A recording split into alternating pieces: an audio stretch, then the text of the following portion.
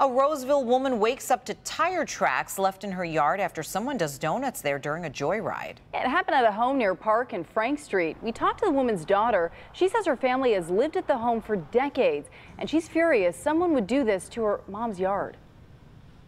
Lived here 50 years, over 50 years, and you know what? We deserve some respect. We respect people. Don't you dare come over here and do this anymore. She says the family has to wait until spring to fix the damage. Then they're going